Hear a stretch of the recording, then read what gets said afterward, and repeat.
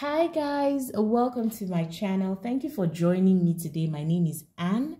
This is Scentolutions. We're all about perfumes here. So if that's the kind of content you like, then you're in the right place. Thank you for joining me.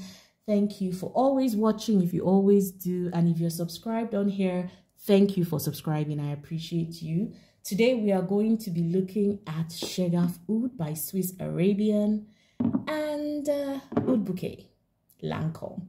So this is my first from Swiss Arabian. I don't have any Swiss Arabian perfumes, and I also don't own anything from the private line of Lancome. So this is a first on both sides. I have other Lancome perfumes, but not from their private collection. Anyways, we're going to start with the notes, okay? So I'll be reviewing them side by side, so I just tell you my thoughts immediately. Shaghaf Oud has saffron in the opening, agar wood and rose in the mid, agar wood, which of course is oud, and praline vanilla at the base. Same note structure for Oud Bouquet, so they're both rose, praline, saffron, oud combos. In terms of performance, now these two perfumes are very heavy hitting, but I'll start with Shaghaf Oud. It's a beast, guys. This is a beast. This will stay the entire day on your skin. It will stay the entire day on your clothes.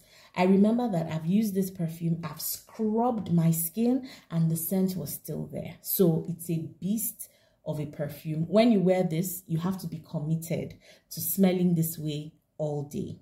If you wash your clothes, chances are that if you don't wash strongly, you might still have it there after the wash. So it's that strong. It's extremely potent. Now, Oud Bouquet is a strong perfume too, but definitely not as potent as Shaghaf Oud.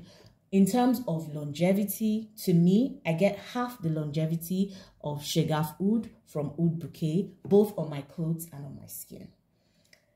Sillage, projection, Shaghaf Oud definitely leads because people will smell you from a mile away. I'm telling you.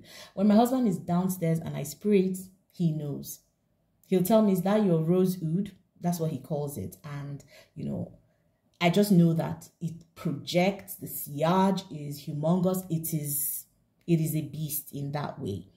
For Oud Bouquet, interestingly, it doesn't leave that huge a scent trail. Now, it will create a great scent bubble around me.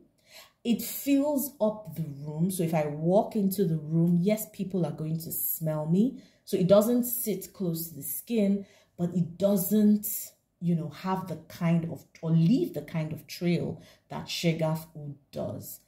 It stays slightly closer to the skin than Shaghaf Oud, but still has moderate projection, moderate sillage, and the longevity is not bad. It's just that Shaghaf is a beast. So in comparison, it sort of pales when it comes to projection and all of that. Now, let's talk about the smell, okay? From Shaghaf Oud, you're going to get a sharp alcohol note in the opening. So it opens with a very sharp alcohol that sort of irritates my nose a bit. With this one, immediately you smell, you know, this is heavy on the oud and the sweetness and the rose and the praline. It just comes at you and it's heavy, right? For Oud Bouquet, the opening is heaven. The opening is heaven in Oud Bouquet. I actually wish that opening lasted a little longer because that caramel is one of the most realistic caramels I've ever smelled. Guys, when I smell that caramel, I can literally picture a ladle, right, with caramel dripping off it. That's how realistic it is in Oud Bouquet. I think that the lactonic accord is sort of played up in Oud Bouquet. You get a silky smooth consistency, especially with that caramel. Oh my God, it's very seductive, very feminine. It is, I feel like eating myself, honestly. Like, it is that yummy. It is a yummy, yummy, yummy fragrance. Before you now get into the rose and the oud, and then the oud is such that if you're not somebody who is very used to oud, you can still play around with this, right?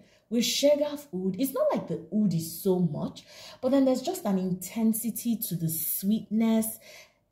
And eventually, it does get to the Oud Bouquet scent. Like, at the base and the final dry down, they're pretty much 85 to 90% similar, right? But there's a journey to that dry down that is definitely not the same for both fragrances. No. They dry down similar, but the journey there is definitely different. Oud Bouquet gives you silk, soft, glamour, elegance, sensual, creamy, lactonic, all that good stuff. Shaghaf Oud gives you strength, boldness, presence. So it's two different things, two different vibes, but they dry down to the same rose, praline, vanilla type of thing. So that's what you're going to get from these two fragrances. Same dry down, 85% similar, but the journey totally different. My preference is definitely Oud Bouquet. I just feel like it is such a luxurious, rich, elegant perfume. Shaghaf Oud is a performer, so this will tick the boxes if you like strong, heavily present, beast mode type of fragrances. Shaghaf Oud is your jam, because eventually you're going to get to the destination. So it's like going to the same place, but one person goes in a private jet, some other person goes maybe in a bus or something. Okay, you're both going to get there, but the experience will be different. So in terms of which one I would recommend, I would say that if you want to get to the end destination, i.e. you're looking for a sweet rose oud praline vanilla combo, Shaghaf Oud, of course, is a fraction of the price, so it will definitely be your jam. If you can accommodate the strength of the scent and you know how intense it is, then Shaghaf is your jam. But if you're looking for something of higher quality, if you want something more luxurious, if you really want to savor the experience before you get to the dry down, then Oud Bouquet is your jam. There you have it, guys. My thoughts on these two fragrances. I would say that Oud Bouquet, in my humble opinion, leans a little bit more feminine than Shaghaf Oud. Shaghaf Oud too is feminine in the sense that, it has the typical trappings of a feminine fragrance, rose, sweetness, all that. But I guess there's something about the strength of it that also adds a bit of a masculine touch. And that's all in my head, but, that's just my opinion.